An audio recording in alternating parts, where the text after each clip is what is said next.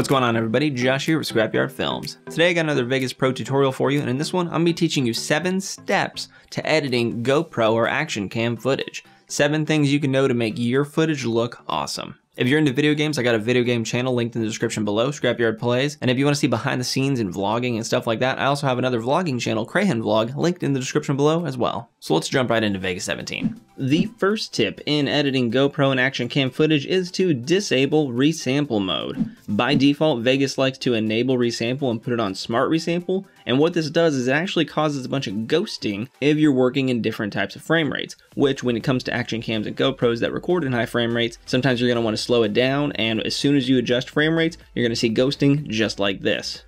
Now to disable it, all you got to do is go up to File, down to Properties, go over to Resample Mode, click it, and choose Disabled. Once you do that, we'll play the same thing, and you'll see that there is no more ghosting, and your footage will look much better. Step number 2. Work in the highest frame rate you possibly can. When you drag and drop your clip into Vegas, it's going to ask you, do you want to match the project properties with the clip you put in there? 99% of the time, you're going to want to say yes. I drag and drop some footage that's 240 frames per second shot on a GoPro, and you can see right here under the preview window that my project has now been changed to 240 frames per second. You can also go up to File, go down to Properties, and change the project settings to whatever you want your frame rate to be right there as well. And this leads me to step number 3. Using the velocity tool to manipulate your high frame rate footage. You can easily add velocity to your clip by right-clicking on it, going down to the envelopes, and choosing velocity. Then a green line appears, and you can double-click and create points anywhere on that line. You can drag the line up and down or the point up and down if you want, and that's going to increase and decrease your speed. You can get extremely precise though and right-click on a point and tell it what speed you want to put it to. By default, it has some suggestions around the top, but you can also click Set To and manually type in a number. Velocity is a little bit to get used to, but once you do get used to it, you can create some really awesome speed ramped footage. And that kind of goes hand in hand with tip number 4, using Vegas's built-in super slow motion plugin. This plugin is really awesome, and it comes in handy with this type of footage. It uses a temporal algorithm to estimate and produce extra frames in between where there are no frames.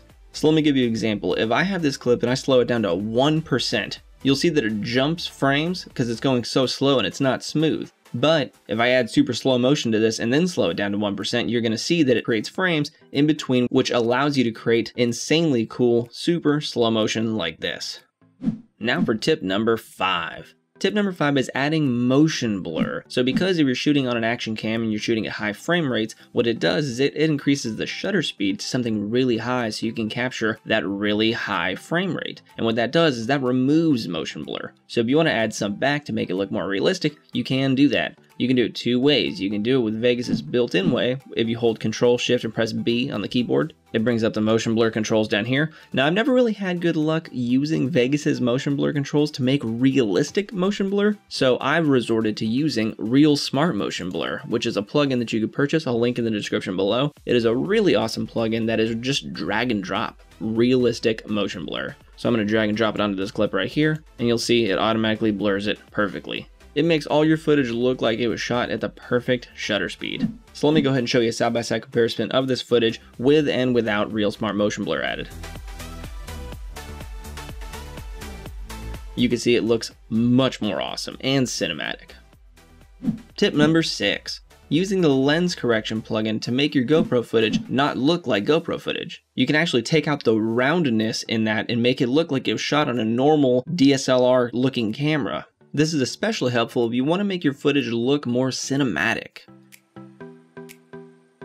Tip number 7. Choosing the right render settings. If you didn't know, Vegas Pro 17 can render up to Cinema 8K, 240 megabit per second, 172 frames per second using its Magic's high efficiency video codec.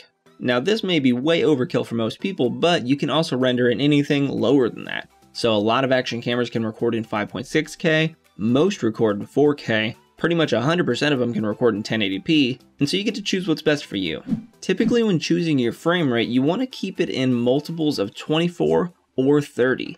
Those provide the best results. So if you have like this 240 frames per second footage, you can either render it in 24 frames per second after you're totally done with your edits, or you can render it in 60 frames per second. 240 is divisible by both of those numbers. So if you keep it in multiples of 24 or 30, you're good to go. And there you go, 7 tips that can help you make your GoPro/action cam footage look awesome. If this video helped you out, be sure to shoot a like down there because that'll really help me out. And if you wanted to subscribe, that'd be cool too. Thank you guys for watching, and I'll see y'all in the next video. And I want to give a special shout out to all of my super subscribers up there at the top. Be sure to check out their channels for some awesome content.